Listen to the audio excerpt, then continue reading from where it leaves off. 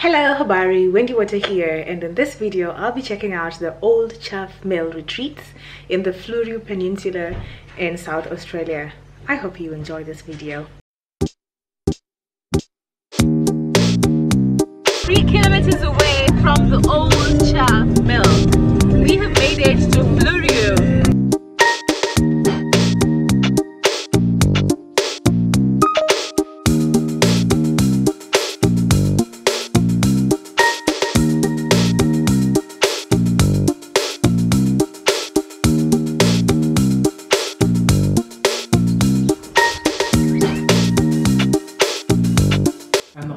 Was completely destroyed by a fire. In the 90s, you said? In 1919. 1919. Oh, so this is still the same building, this structure from 1919. Yes, and it was a tragedy because it had been a thriving mill, grinding up wheat and straw. And interestingly, underneath that table, yes, there's a peephole into the building's past. Oh. We had to excavate all the floors, and when we did, all of these artifacts came up out of the soil. And so we preserved them and put them back here so that you can have breakfast and dinner over them. There's 150-year-old hand-forged nails and proprietary tools made in the blacksmith's forge on the property. Oh, wow. And a Dutch footing which was part of the original structure of the floor. And another interesting curiosity is this here. She looks like a scale. We thought the 72 meant 1872 when the building was built. But we had a heritage carpenter come here and he said, no, that dot there means it's 72 feet. And all of these strokes is how many roof struts there are.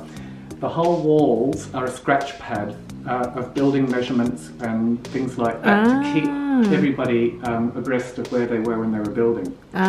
This here is the old chute. It looks like a trapdoor. It is almost, except the vertical one. You're kind of right. They used to put a bag there on a hoop, open this. Oh wow, it's a pantry now. Yes, wow. It is. All the grain poured past the British Imperial Oil Company. It's covered in writing. The writing's 100+ years old. We're an organic biodynamic property. You drove up our vineyard, that's an organic biodynamic Shiraz vineyard. And there's olive trees at the end of it, and that's our olive oil. And then there's a selection of mueslis and coffee and tea and snacks. Nice. This is our wine off our vineyard. Oh wow. So this is Shiraz, and we sell our grapes to a marvellous organic winery called Tree, which is why we've always got their brochure there. And they put that into their very high-end Ernest Allen stuff. The Ernest Allen wine's lovely, and then we buy it back before it's blended, so you can have it on its own. How did you come onto this property and to owning this house? Is it a family, passed down through family? We were Melbourneites, and we fell in love with the Fleurieu Peninsula, and we were looking for a sea change, and we couldn't afford one around Melbourne. But an hour south of Adelaide, we discovered this place, and it's like one of the world's best. So that's you and Bernice? Yeah. Okay. And so Bernice and I thought, oh gosh, well, we traded our 10 by 30 metre block in the inner west of Melbourne for, this 7.5 acres here. There's 7.5 acres. Good trade. It was. Good trade. There's 50 almond trees out there. Does that include where you grow the wine as well, the 7 acres? Yes. The vineyard. So half of the property is vineyard and the other half is the rest of the place.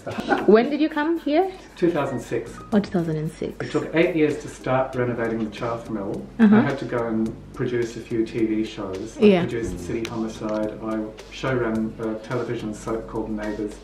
I watched Neighbours in Kenya. So I ran that show for a few years. I also directed it, and Bernice and I met on the set. Oh, you directed Neighbours? Yes. Wow. Bernice was a young very attractive costumier on the show. Ah. And like the song from the theme tune goes, when so good neighbours become good friends.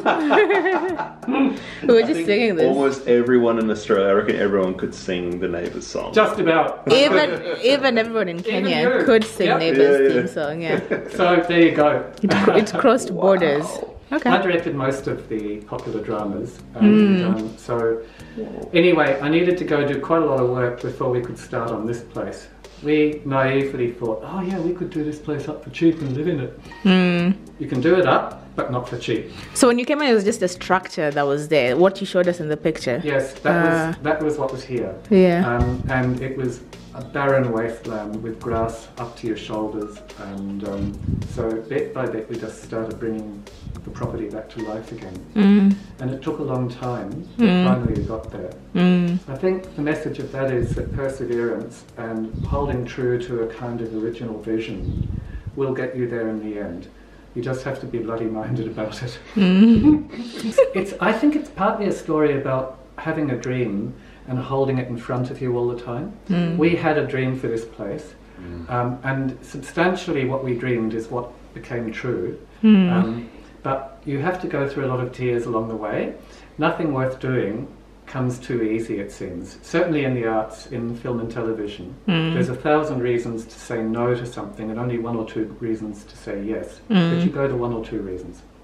That's it. That's it. That's how you get that incredible sense of achievement and that satisfaction when you go through something hard to achieve something great. Yes. So we're getting a complimentary platter to kind of nibble on, and this is what we have going on. Personality and everything brings me to my knees. Having cheese and crackers now, with some quince added on top. Oh, they got snacks in there of twisties and chips. We could try that. I haven't tried twisties yet. This is apparently like a quintessential. Oh, you haven't had twisties yet. It's a quintessential Australian snack. Shame on me. Shame on you, actually. Shame on me for not showing you twisties. Wow. You know what? It's coming right up. If you wrote me off right now, I would understand. I'll be like, that's it. I have to go back. Based on my lack of twisty etiquette. I'll be like, that's it. I'm going back to get someone from Nairobi. Like that. But then you make a Minkins cracker cheese thing. Look at this. So poems should be written about this. You said this is a cracker whopper. This is a cracker whopper. I don't know if you guys know Harold Balder. This guy is obsessed with Harold Balder. All I hear throughout the day is Harold Balder impressions. And the thing is, like, usually I know what to say to get you going. Because if I say whopper, I just know it's coming, like you can't help it. You gotta say it in the not from Norway. I really like the taste of this.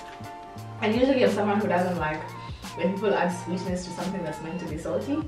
But this does work, this works. I love it when they do that. I don't know if we can be friends anymore. I think that's it, that's the end of this relationship. I'll go DM Harold Balder now. I'm like, suddenly I became available. Amazing. Barbecue shapes, twisties. Road trip essentials if you're Australian. When she tasted the barbecue shapes, it was like birds were chopping in the background.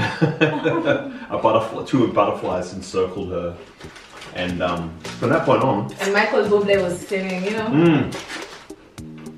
It was beautiful. And my life was changed. It really was. I could sense. I was like, wow, this girl is reacting strongly to the barbecue shapes. Some people will go to Bali to do meditation retreats. I just come to Adelaide and have barbecue shapes from cold. Followed by a chaser, twisties. And alpaca. I don't know why that's so funny. I can't believe we're eating alpaca. Like we're eating alpaca. I just saw alpacas for the first time because I don't have alpacas in East Africa. And now I'm eating one. I didn't know it was on offer. So the Fleurieu Peninsula is the home of beautiful, beautiful beaches. And one such beach is called Selix Beach, which is very close to the old Chaff Mill where we're staying. So we're going to check out Selix Beach, do some beautiful drone footage I love that area. Wow, look at these beautiful beach houses along the road. And they're overlooking the beach, which looks incredible. My goodness.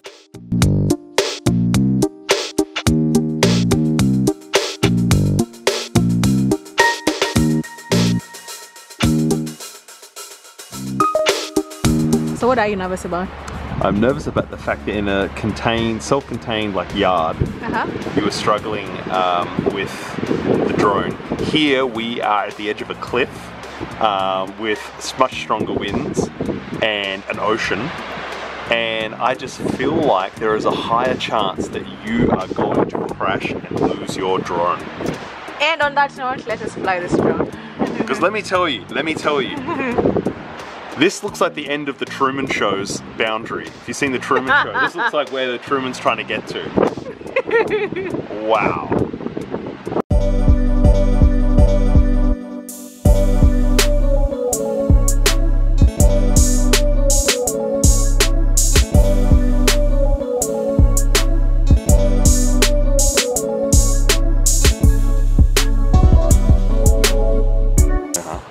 I love how along the beaches they have these little benches that you can come and sit on, like if you're at a picnic or wine or whatever, you can just come and sit here. And then so they have various lookout points along the edge of the water, so that makes it easier to come and just chill, you know. Aldinga, like I said the way it's written, Aldinga, and you guys don't do that. We say or dinga. But it's A-L. Right. How is that Aldinga? We don't always pronounce it the way it's spelled. Interesting, us Aussies. So it's really beautiful, like when you're standing out there, the water is blue, the cliffs are brown, the greenery is greening. It's doing what it's supposed to do, like the scene is just postcard ready. But the thing that takes you by surprise is the cold. That wind just whipping your skin, which is interesting because it's such a beautiful sunny day outside. Like even being in the car right now looking out, it is deceiving. You stand out there and the wind is like you want to pull out a jumper, but you're on the beach, which is peculiar for me because our beaches are generally very warm. Yeah, our beaches generally are a bit cooler than inland because of the breeze that you get, and it's generally a bit cooler. However, as we move into summer, it won't be as cold. Even with the breeze, if anything, it'll be a sweet relief. We're literally in the middle of summer already. What you talking about? Oh, what you talking about, right Willis? at the beginning, right? What you talking about, Willis? What are we? We're right in the middle of summer. We're less than a week into summer. It's already considerably warmer than it was when I got here, and everyone keeps saying how hot it is. And get this, it's gonna get even hotter. You just wait. All you gotta do is, and by the way, if you're wondering, back at home you're thinking, but what would it be like to be in an Australian summer? All you need to do is preheat your oven to whatever the maximum temperature is, just turn it all the way up. Let it go for about half an hour, really preheat it, and then just open the door and just let it waft over you and go, wow, like I'm in Australia right now. Mommy, it's over. Do you know that cartoon? So it's time to leave. I really enjoyed staying at the old Chef's Mill. I think you should definitely come down if you're looking to explore the Fleurieu Peninsula. So next stop, we're going to Kangaroo Island tomorrow, and I actually thought I would make it back to Adelaide, you know, and then go to KI tomorrow, but it just doesn't seem like it's gonna happen because the ferry leaves at 6:30 a.m. tomorrow, so it's just not gonna happen at all. The plan is stay at a motel that's nearby. That was like a last-minute booking, and spend the night there, off to KI tomorrow. So I will probably see you in KI, but if the next place is exciting, I will definitely show you that as well. So bye.